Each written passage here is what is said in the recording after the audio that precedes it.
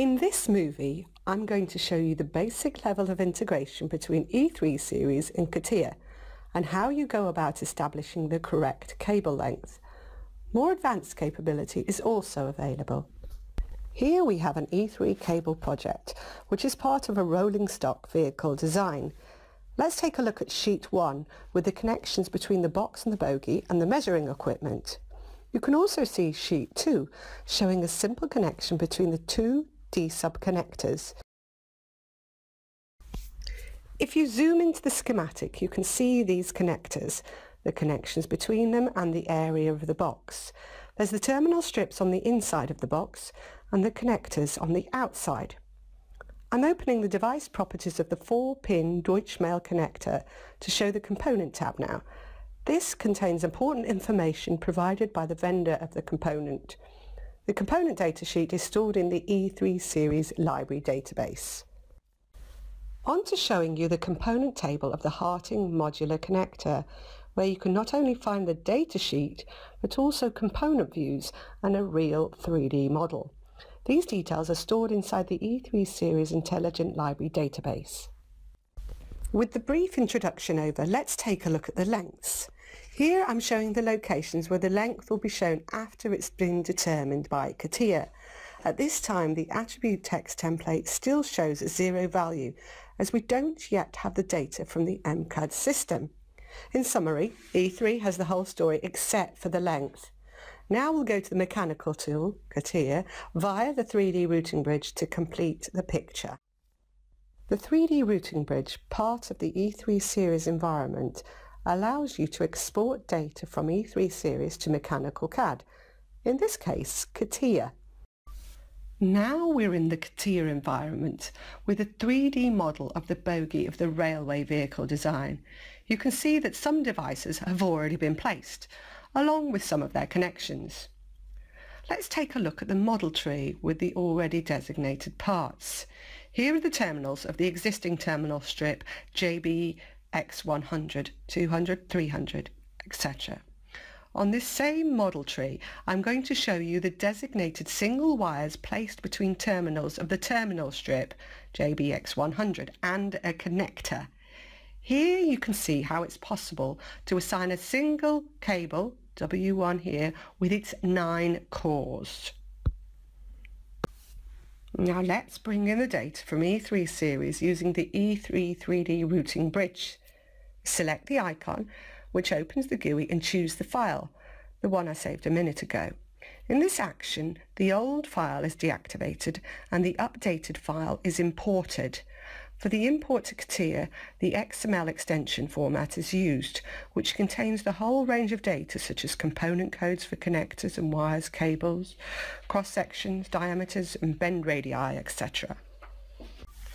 After the import of the updated XML file from the E3 3D routing bridge, you can see the devices already placed and those which are not yet present in the 3D model, as shown in the device list here.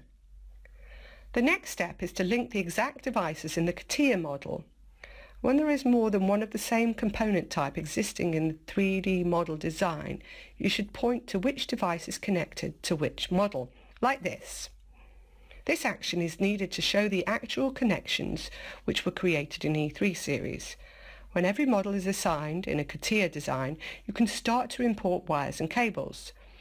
Cables and wires should be handled using the electrical wire routing module inside CATIA. I'm now going to show you the list of the wires and cables imported from E3.series via the 3D routing bridge that are now available in CATIA. Some of these are already connected, but the rest are new.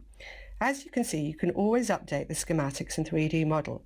If you wish to show only the wires and cable cores that have not yet been routed, you can use the option shown on the screen and then make the connections. Cable W2 is a good example of this. Each core can be seen by pointing at it. It is worth highlighting at this point that you don't have to have any knowledge of the electrical design in E3.series to do this task. Thanks to the imported information, the exact models which are connected are highlighted. The path called Geometric Bundle in CATIA is created. For the new connection, you can view point by point, cable tie by cable tie, or the whole path of the bundle. This can be shown once for the first connection. For another connection, you can use the previous path. After the path has been created, you can choose the bundle separation point. This is the point where the cores of the cable or separate wires are to be divided from the harness. The connection is shown from the bundle separation point to the actual pins of the terminal in the terminal strip. When the geometric bundle between the devices is created, you can add actual cables and wires to the paths. Thanks to the information imported from E3.series, the XML file contains the information about the connections, so you don't need to show which pin of the device is connected to another one. Cable cores and wires are automatically designated to the right connection lines. At the end, you'll be able to see the box showing everything was routed successfully. The routing is now done. You can see the devices with specific device designation being highlighted. Every wire or cable core can now be shown on the 3D model. This guarantees the real accurate lengths for the cores and wires, completing the information required for the electrical schematic in your E3.series project. It is simply a matter of exporting this information into E3.series as a final part of the process.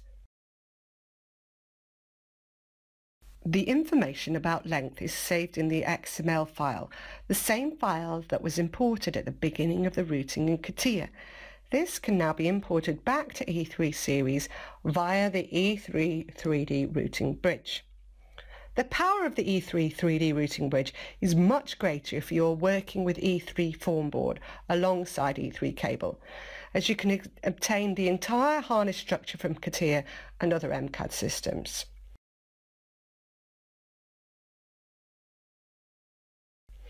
Finally, thank you for watching and listening to this movie. Why not check out other movies on zuken.com or YouTube?